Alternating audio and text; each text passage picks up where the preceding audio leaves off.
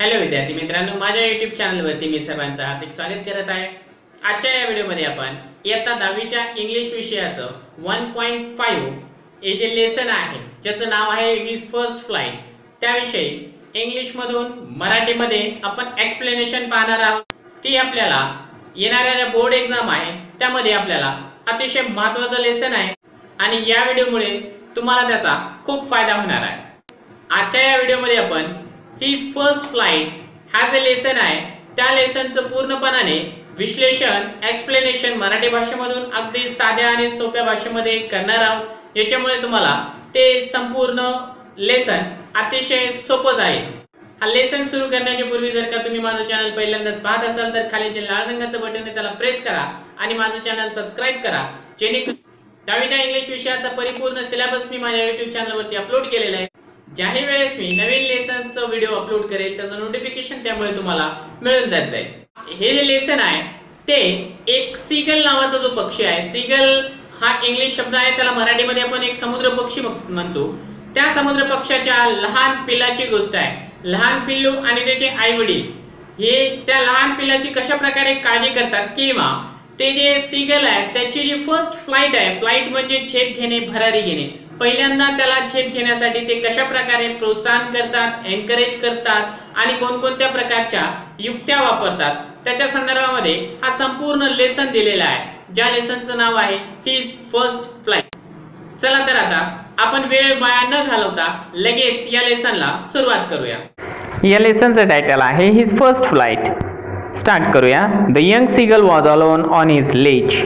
एक young seagull आहे, या ठिकाणी सीगल म्हणजे समुद्र पक्षी आहे, छोटासा समुद्र पक्षी एकटाच बसलेला होता ऑन हिज लेज। लेजचा अर्थ तुम्हाला साईडला दिसत आहे, अ नॅरो शेल्फ म्हणजे एक छोटीशी फळी किंवा या ठिकाणी असं सांगितलेलं आहे जो काही खडक असतो, खडकाचा कंगोरा त्या ठिकाणी बसलेला होता आणि his two brothers and sister had already phloem away the day before. The day before म्हणजे काल त्याचे जे काही छोटे एक भाऊ आणि एक बहीण होते ते उडून गेले होते। फ्लोन अवे म्हणजे उडून जाणे, भूतकाळ आहे तो, म्हणजे त्यांनी उडायला शिकले होते।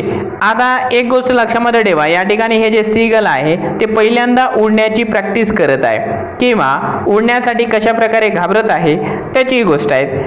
तो जो यंग सीगल आहे त्याचे भाऊ आणि बहीण कालच उडून गेले होते असं या ठिकाणी याने सांगितलेलं आहे। He had bin afraid to fly with them, परंतु हा जो छोटा सीगल आहे तो अफ्रेड आहे म्हणजे फार घाबरत होता त्यांच्यासोबत उडायला। Somehow when he had taken a little run forward to the brink of the ledge and attempted to flap his wings, he became afraid. त्याच्यासोबतच त्याने असं सांगितलं की खडकाच्या टोक्यापर्यंत पुढे पळत जाऊन पंख फडफडवायचा त्याने प्रयत्न करून पाहिला होता, परंतु का कुणास ठाऊक तो घाबरून गेला होता, कारण त्याला उडण्याची भीती वाटत होती। The great expense of C stretch down beneath and it was such a long way down. या ठिकाणी सांगितलेलं आहे की हा जो सी आहे तो खूप मोठा आहे, म्हणजे जो काही खाली समुद्र आहे तो अथांग पसरलेला आहे, समोर मैलोन मैल असा पसरलेला आहे आणि ते आपल्या पंखांमुळे झेपणार नाही याची त्याला जणू काही खात्रीच पटली होती। He felt certain that his wings would never support him, so he bent his head and ran away back to the little hole under the ledge where he slept at night. त्याला असं वाटलं की आपण या अथांग समुद्राच्या वरती उडू शकणार नाही, त्याला स्वतःवर खात्री नव्हती, त्यामुळे त्याने आपले डोके खाली घालून तो खडकाखालच्या रात्री झोपायच्या आपल्या लहानशा बिळाकडे पळून गेला होता। त्याच्यानंतर even when each of his brother and his little sister whose wings were far shorter than his own ran to the brink, flapped their wings and flew away, he failed to muster up courage to take that plunge which appeared to his so desperate.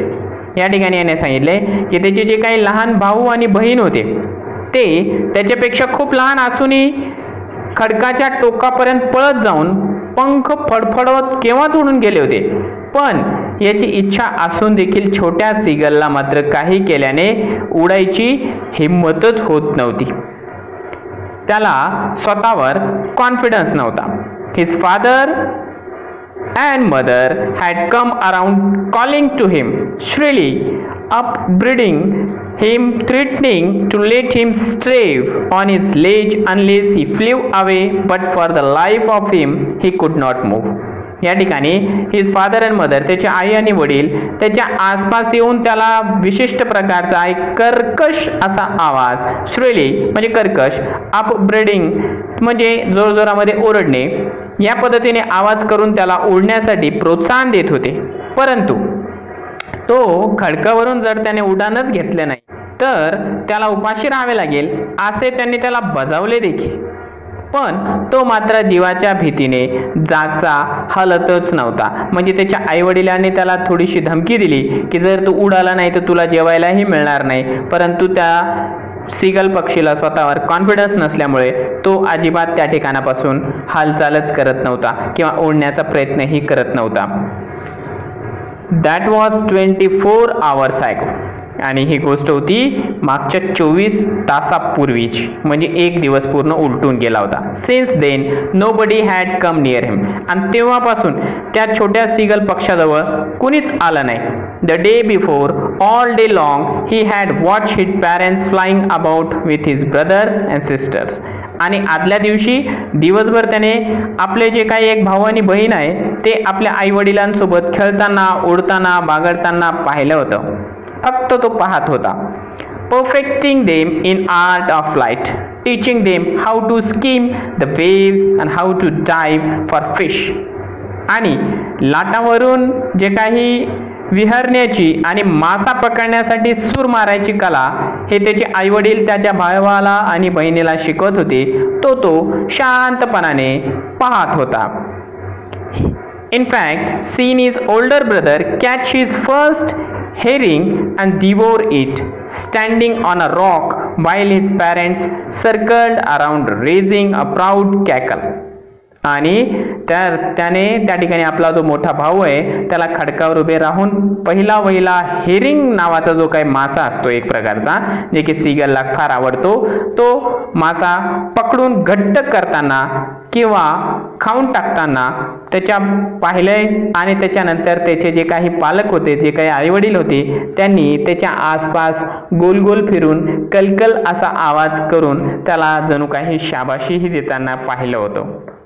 And all the morning the whole family had walked about on the big plateau midway down the opposite cliff, taunting him for his cowardice. आणि त्याच्यासोबतच सकाळी त्याचे सर्व कुटुंब समोरच्या उंच कड्यावरच्या मध्यावर असलेल्या मोठ्या पठारावर हिंडत होते. आणि हा जो छोटा सीगल आहे त्याची जो कावर्डियस आहे म्हणजे भित्रेपणा, त्याची जणू काही थट्टा करत होते, टॉन्टिंग करत होते. म्हणजे त्याला जणू काही चिडवत होते की तू एवढा असून देखील उडत नाहीये, तुझे भाऊ बहीण बघ कशा पद्धतीने उडत आहे. The sun was now ascending the sky. आता सूर्य जसजसा वर येऊ लागला त्या पद्धतीने blazing on his Lay's that faced the south. आणि तसं दक्षिणेकडे तोंड असलेलं त्याचं खडक प्रकाशाने उजळून निघालं होतं. He felt the heat because he had not eaten since the previous nightfall. आता त्याला फार उष्णता जाणवू लागली होती आणि त्यावर जुलूम म्हणजे आदल्या रात्रीपासून त्याने काहीच खाल्लेलंही नव्हतं. त्याच्यामुळे आता त्याला प्रचंड त्रास होऊ लागला होता. He stepped slowly out to the brink of the edge. म्हणून हळूच तो खडकाच्या टोकापाशी आला. त्याच्यानंतर and standing on one leg with the other leg hidden under his wing, he closed one eye, then the other, and pretended to the falling asleep. Still they took no notice of him. आता पहा, याने या ठिकाणी जो छोटा seagull आहे तो बहाणा करण्याचा प्रयत्न करतोय. त्याने काय केलं, या ठिकाणी तो खडकाच्या टोकापाशी आला, एका पायावर उभा राहिला, दुसरा पाय त्याने हळूच आपल्या पंखाखाली घेतलं आणि एक एक करून दोन्ही डोळे मिटले आणि झोपेचं सोंग घेतलं. त्याला जणू काही दाखवायचं होतं की आपल्या आई वडिलांना की मी फार टेन्शनमध्ये आहे किंवा मला फार चिंता लागून राहिलेली आहे, मी फार अशक्त झालेलो आहे, मला आयतं खायला द्या. तरी देखील घरच्यांपैकी कुणी त्याची दखलच घेतली नाही. जाणून बुजून त्याच्या घरच्यांना देखील त्याला उडण्यासाठी प्रेरणा द्यायची होती. He saw his two brothers and his sister lying on the plateau, dozing with their heads sunk into their necks. His father was preening the feathers on his white back. Only his mother was looking at him.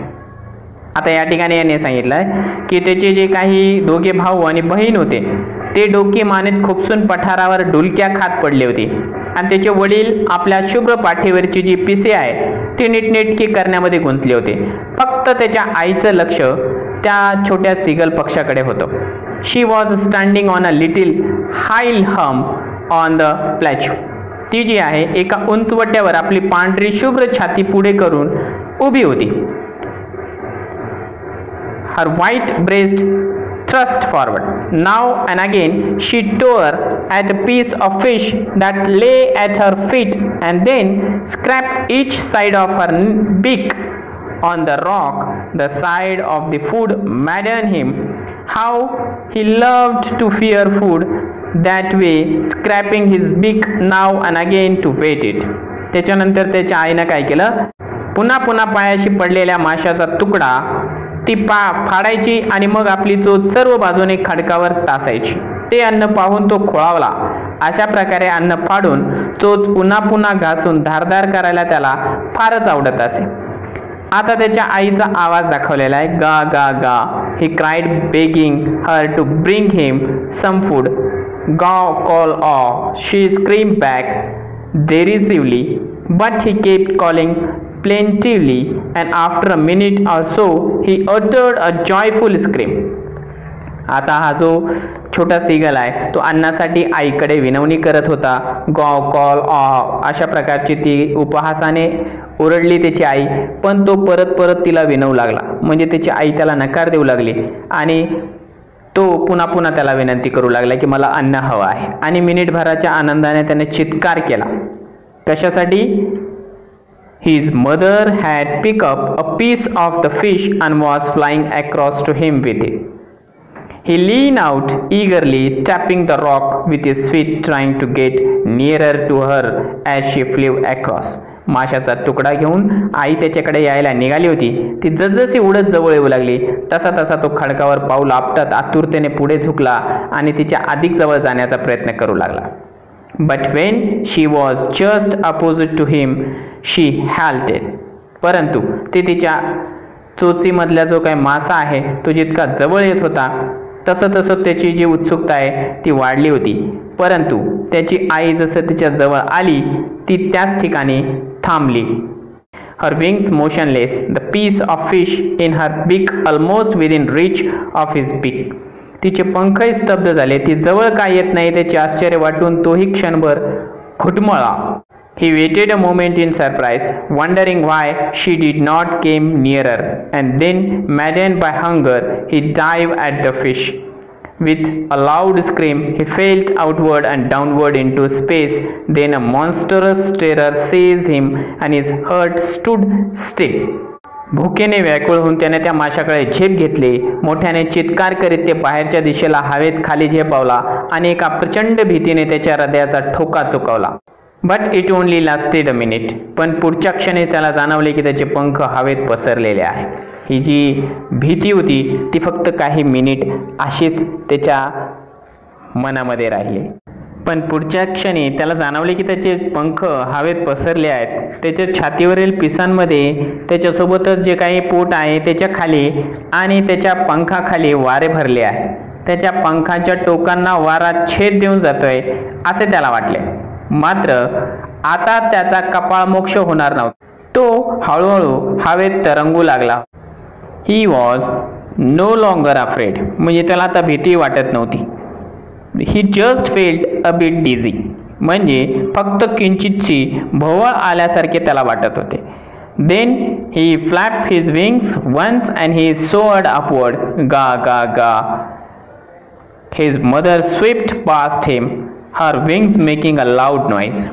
त्याच्यानंतर मग त्याने आपले जे पंख आहे ते फडफडवले आणि तो गा गा गा अशा प्रकारचा आवाज करत उंच आपले जे पंख आहे ते फडफडू करत राहिला आणि त्याच्यासोबतच त्याची आई देखील त्याच्याजवळून झेपावली होती. हर wings making a loud noise. आणि त्याची जी आई आहे त्याच्या आईच्या पंखांचा देखील एक लाऊड नॉईज म्हणजे मोठा असा आवाज होऊ लागला. ही ॲन्सर्ड हर विथ अनदर स्क्रीम. आणि त्याने आपल्या आईलाही त्याच आवाजामध्ये आणि त्याच पद्धतीने फडफडवून प्रतिसाद देखील दिला होता. Then his father flu over हिम स्क्रीमिंग. त्याच्यानंतर त्याचे वडील देखील स्क्रीमिंग म्हणजे जे काही मोठाने आवाज करणे किंवा कलकलाट करणे तशा पद्धतीने आवाज करून त्याच्या भोवती घेरट्या घालत होते. त्याच्यानंतर he saw his two brothers and his sister flying around him, curveting and banking and soaring and diving. त्याच्यानंतर त्याने पाहिले की आपले दोन्ही भाऊ बहीण त्याच्यापाशी झेप घेऊ लागले, डौलदार जे काही सुरकांड्या म्हणतो आपण त्याला ते मारून त्याच्या आजूबाजूला उडू लागले किंवा फिरू लागले. Then he completely forget that he had not always been able to fly and commended himself to dive and soar and curve, shrieking shrilly. आपल्याला उडता येत नव्हते हे तो आता पूर्णपणाने विसरून गेला होता आणि आपल्याला आपल्या मनामध्ये भीती होती हेही तो विसरून गेला होता. आणि सूर मारताना किंवा भरारी घेताना किंवा हवेमध्ये विहार करताना तो स्वतःवर खुश होऊन कर्कश आवाजामध्ये एक विशिष्ट प्रकारची आरोळी देखील ठोकू लागला होता. He was near the C नाव. आता तो समुद्राच्या अतिशय जवळ होता. Flying straight over it. त्याच्यावरून तो अगदी सरळ त्याच्या पृष्ठभागावरून उडू लागला होता. Facing straight out over the ocean he saw a west green C beneath him with little ridges moving over it, and he turned his beak sideways and caved amusedly. याच्यानंतर त्यानं सरळ वरच्या दिशेने त्याने झेप घेतली. खाली पसरलेला जो काही हिरवागार विशाल असा सागर आहे आणि त्यातून डोकावणारे जे काही लहान सुळके आहेत ते त्याला दिसले आणि आपली चोच बाजूला वळून त्याने आनंदाने चित्कार करायला सुरुवात केली किंवा जोरजोरामध्ये ओरडायला सुरुवात केली. हा जो ओरडणं आहे ते आनंदाचं ओरडणं होतं. His parents and his brother and sister had landed on his green flooring ahead of हिम. त्याचे आईवडील आणि भावंडे मग त्या हिरव्यागार पृष्ठभागावर उतरली होती. They were बेकनोईंग to him.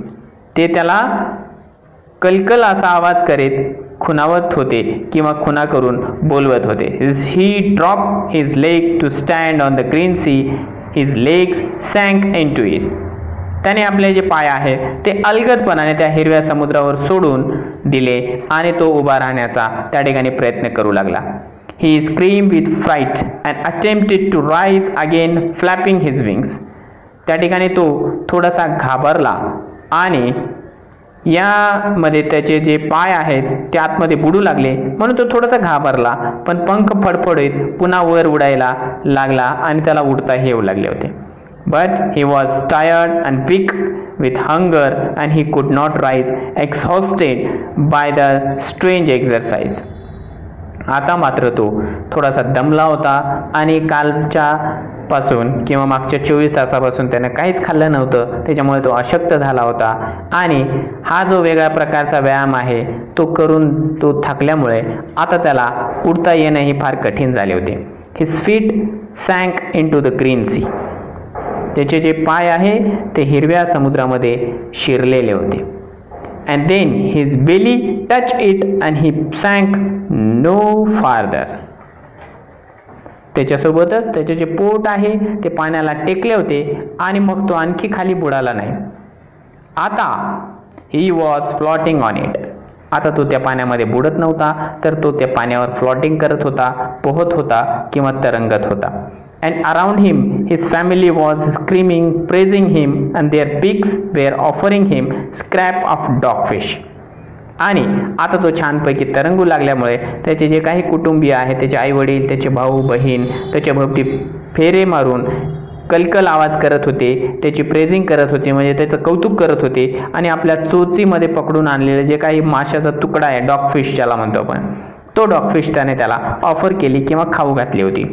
Last line आहे he had made his first flight. आणि अशीही घेतली होती त्यानं पहिली भरारी किंवा पहिली फ्लाईट, जे की आयुष्यामध्ये तो फार घाबरत होता, परंतु शेवटी पक्षाचं पिल्लू म्हणल्यावर तो उडायला शिकणारच आहे. तर मित्रांनो, अशा प्रकारे आपण हिज फर्स्ट फ्लाईट या पाठाचं मराठीमधून एक्सप्लेनेशन पाहिलेलं आहे.